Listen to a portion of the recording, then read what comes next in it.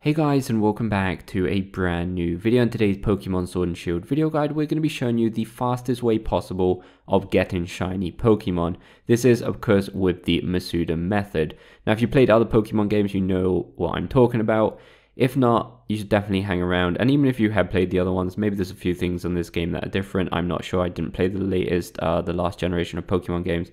But nonetheless, this is what the Masuda method involves. So basically with this method, we're going to be getting our shiny Pokemon out of eggs by breeding two Pokemon from different languages.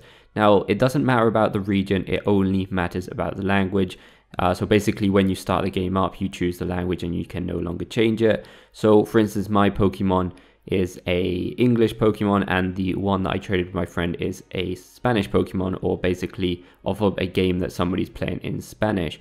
So the easiest way to do this is obviously to get a female version of the Pokemon that you would like shiny, and then get a Ditto from somebody that's playing in a different language. So like I said, I got this Ditto from my Spanish friend. So you can actually tell if the Pokemon is from a game in a different language. You just go into the Pokemon summary and it actually shows the initials of the country up the top right if it's not in the same language as yours. So yeah, once we've got a Ditto from another language and a female version of whatever Pokemon you want shiny from your game, we are pretty much halfway done. However, there are two items that will speed up this process. One of them is the oval charm, which basically gets them to lay eggs a lot quicker. So for that, we're going to go to Sirchester, which is the snowy town where we fought one of the gym leaders, and we're going to go into the left hand side hotel and then go up and enter the penultimate door. Here we're going to have to fight the Game Freak guy. By the way, this can only be done post game once you've finished the story. He will give you the oval charm.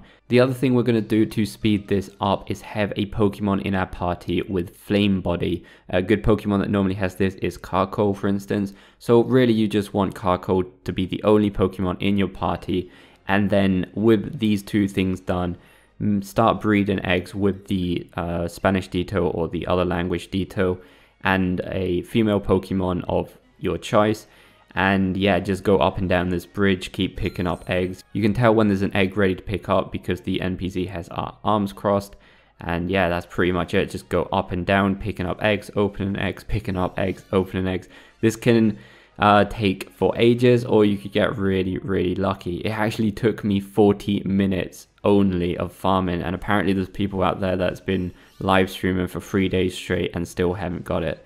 So yeah, I believe the odds are approximately 1 in 600 for it to be a shiny Pokemon. If you did, however, complete the full Pokédex and do have all 400 Pokemon, and you do have the shiny charm, that percentage or the odds will go down to 1 in 500. It doesn't really change that much. I did it without the shiny charm, and it only took me 14 minutes of going backwards and forwards opening eggs, but I think I got incredibly lucky. So yeah guys, this is the Masuda method of getting shiny. It's definitely the best method out there, and it's the one that takes the least effort, I guess. So hopefully this is helpful. If it was, please go like and subscribe, and we'll see you next time.